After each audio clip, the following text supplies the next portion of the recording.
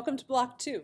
My name is Kristen Diehl, and I am your child's teacher for either Music Production 1 or Music Production 2, both of them occurring at the same time here in the vocal room. We have a lovely, lovely lab that is set up for the students to use with brand new computers. We have some great desktop Mac computers as well as some laptops that they can take home and use, which is extremely helpful in our current environment. The kids were very excited to find those on the first day of school. Those laptops have GarageBand, just like their student laptop from school, and Logic Pro, which is a big improvement upon GarageBand and one of the main reasons why the kids sign up to take the class, I think. So we will be working on how to use GarageBand and Logic Pro just like the professionals do to create a lot of music. Your student will be spending quite a bit of time being very creative in this class.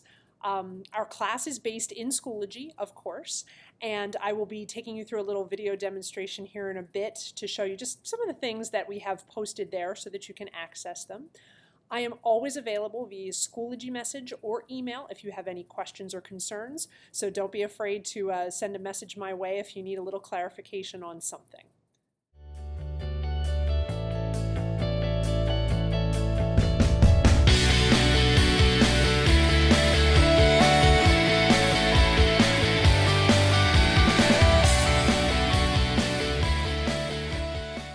Typically when the students come in the room right now, when they are physically at the high school building, we will actually go outside for a mask break and do a little listening time. Each student takes an opportunity to bring in a song that they really enjoy and play it for the other students, and we have a pretty nice chat about it.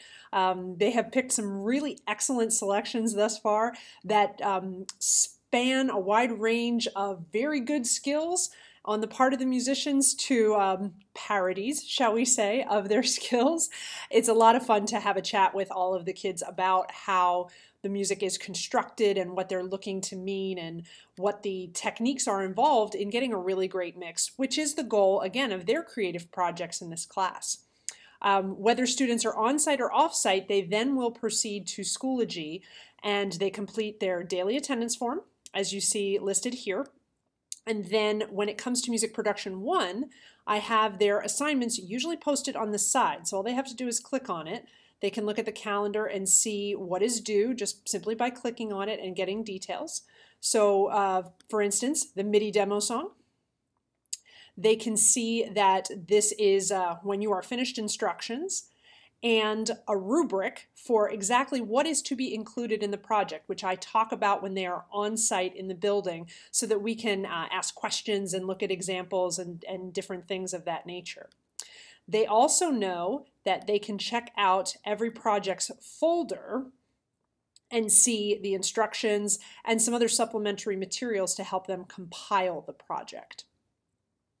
As far as Production 2, they have a folder for the week, so that they can kind of pace their work depending on how much creative time they're putting into, again, bigger mixes since they are level 2. I do have the same dates set up for them that I do for Production 1, and they can click on the calendar and see what the plan is. But like I said, I like to give them the week and a little more flexibility since they are doing bigger production mixes that might require a little extra creative time, and they might want to take care of some of the smaller assignments like lessons or reading earlier on so that they can really invest a lot of time in the other assignment later. And they are given a wide amount of time to work on things. I am always available for consultation via Schoology message if they're at home or in the room. We can chat about just about anything and experiment with things for their projects. And when they are finished, I try to give them the best instructions that I can to send them on their way for the next day that they are going to be working either at home or for when they come back to class with me.